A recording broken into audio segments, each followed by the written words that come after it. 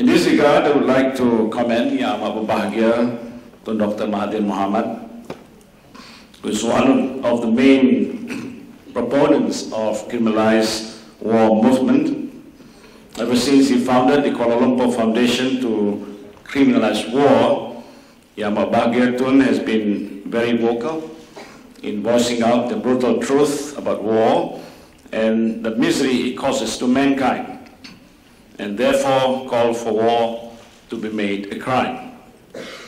I must praise you, sir, for your bravery and perseverance in stating the brutal truth about war, and for your guts to stand against the powerful nations and the leaders to criminalize war. Well, in fact, telling the truth and standing against the power that be has always been your trademark ever since you were a young doctor, and of course as an ordinary UMNO member then, and to today. And let me assure you, sir, you are not alone in telling the truth.